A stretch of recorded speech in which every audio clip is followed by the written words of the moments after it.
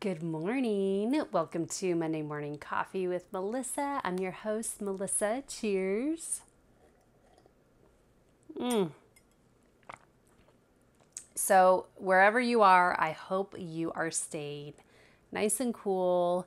It's summer. We have just overcome a little heat wave this last week where we live, and the heat just takes it out of me. like, I I tend not to do a lot of outdoor workouts, like riding my bike a lot or doing a lot of trail running when it's in the high 90s because it's just not healthy. So last week I did all my workouts in the morning before it got too hot, and I did them outside, but I just did like 15-20 minute workouts because I was just like drenched in sweat just from that short 15 to 20 minute workouts, even when I didn't even get my heart rate up that high, my strength workouts. But anyways, I'm still committed to my fitness goals. So it was really important to me that I get up at a decent time and really get my workout clothes on, get my button gear, and get outside and get working, and also make sure I have water with me readily available. So anyways, I hope you guys are staying cool. Okay, so this morning I want to talk about something that comes up, a topic that comes up quite often in my health coaching practice, my personal training practice, and really just when I'm having conversations with people out and about. And I hear from so many people that they say, I can't afford to eat healthy. And first of all, my first question is always like, what's your definition of eating healthy? Like, what does eating healthy look like for you? I feel like it's really important for you to define that for yourself because it looks different for everyone. While yes, I'm a big proponent of eating whole, real, nutrient-dense foods, preferably 100% of the time, but I know it's not realistic. It's not realistic in my life. In our home, we don't eat whole, real, nutrient-dense foods 100% of the time. I can tell you that right now. And that's okay. So really, I want the first thing you need to do is sit down. Like, what does it look like for you to eat healthy? So define that. And then I encourage you to think about this. Like, think about, okay, the phrase, eating healthy is expensive and I can't afford it. Okay, let's fast forward 10 years. Okay, you're diagnosed with high blood pressure, high cholesterol, and type 2 diabetes. Now, this is the extreme, okay? One or all three of them. And now all of a sudden you're taking 3 different medications. 3 different medications. And you have to constantly go to your doctor, get tested, kind of see how those medications are working, adjust them. So you're spending money on office visits and you're spending money on medication. So just think about that. And depending on your health insurance, and also who knows what our healthcare program will look like in 10 years. We don't know. It's changed so much over the years that we don't know what it'll look like. It could be the same, it could be better, and it could be worse. We could be more out of pocket.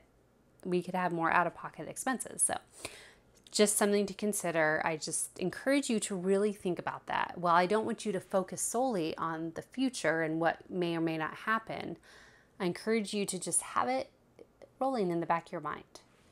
So that's, of course, worst case scenario. So let's, go back to the present time and focus on like what healthy eating looks like for you and how can you make that happen with the resources that you have. The resources meaning time, money, and equipment in your kitchen. This is super important, but I won't go into that. And if you want to check out my cooking equipment essentials video, just go over to my YouTube channel and the video list, and it's on there. That's a really great one. And if you need more advice, reach out to me. So what are two things that you could do?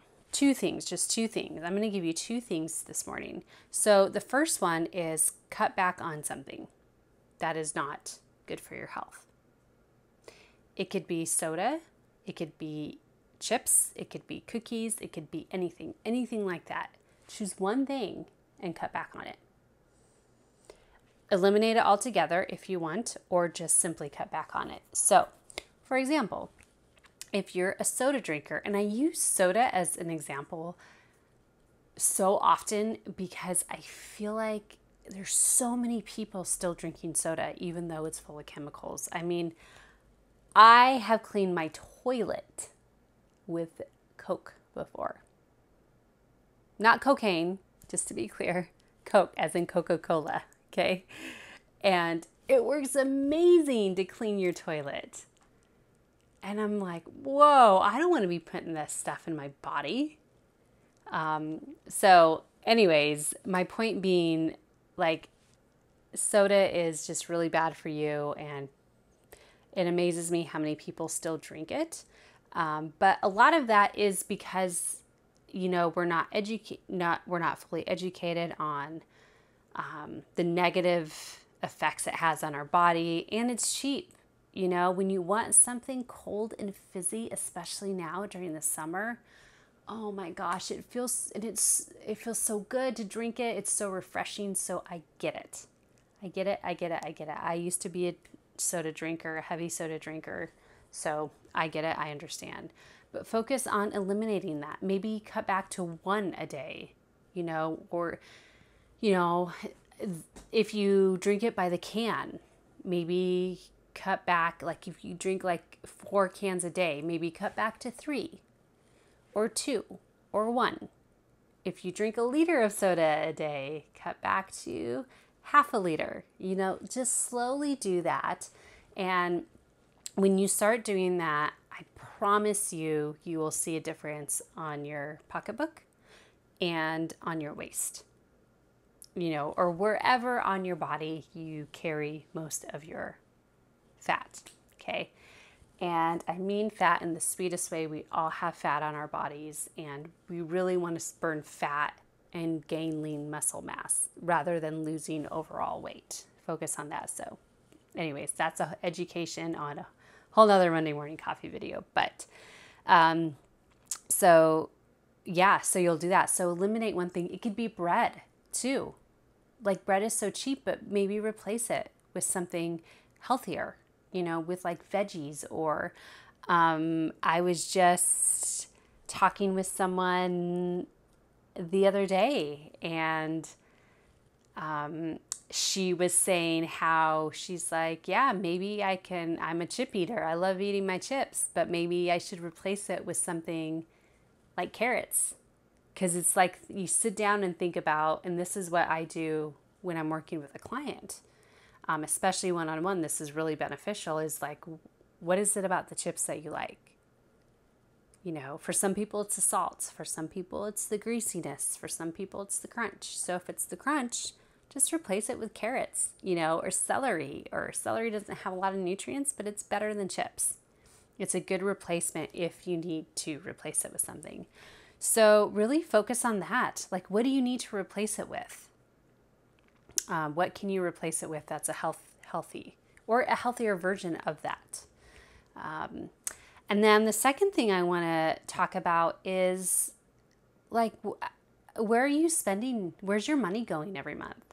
I know there's been so many times when I'm like this was, a long time ago. I've really worked hard to change my money mindset and to really manage my money better and more efficiently over the last 10 years or so.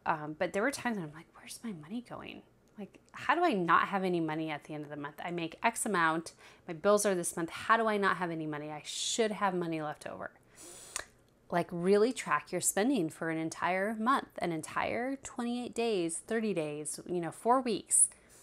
Where does all your money go? Like, track every single penny you spend, whether it's gas, food, shelter, water, whatever it is, insurance, car payment, anything, and focus on where you can cut back. Oftentimes, we just spend money and we don't know. It's so easy these days to just swipe our card, or buy stuff on the internet that we don't necessarily need. So really do that, and just don't change anything, okay, this first month. Don't change anything. Just spend like you usually do so you could really get a good picture, and then sit down and evaluate. If I'm working with a coaching client and, while money is not my expertise, I'm not a financial planner or anything, I'm more than happy to sit down with someone and kind of go over their finances if they're comfortable with me, because that's the whole purpose of a coach, is to help guide you through this process. So I'm here to coach you. I'm not here to tell you what to do. I'm here to coach you. So anyway, so those two things, like figure out what you can eliminate and replace with a healthier food, and then go over your finances. Do those two things after you've defined what healthy eating looks like for you, and really taking into consideration, like, what's the future going to look like for my health and for my money, my pocketbook. So, all right, guys, I hope this helps, and I hope you're inspired by it. You can do this. I believe in you. I actually just want to say one more thing that popped into my head. I get that eating clean and whole real food can be difficult for some people who make minimum wage, or, restaurant workers who make below minimum wage and rely very heavily on tips, because it's upside down. It's backwards. So the government subsidizes the processed food. That's why it's so cheap. That's why fast food is so cheap. And what they need to do is start subsidizing the farmers and the ranchers, the whole food, the fruit, the vegetables, the meats and the seafoods and the healthy whole foods to help you, to help nourish your body. And so it's more affordable to more people. So, all right, I'm going to end there, and I hope you enjoyed this video. If you like this video, please give me a thumbs up. If you want to subscribe, hit the subscribe button. We have so many more videos in the works. I'm super excited for September's Monday morning coffee videos. Ooh, I'm so excited. They're going to be so great. And also, if you have a friend, family member who is just considering, improving their health, if they're ready or they're almost ready, then send them a couple of my videos that resonate with you, that they may relate to, and I'd love to talk with them and share as much information as I can. Okay, guys, thanks for watching. I'll talk to you guys soon. Cheers.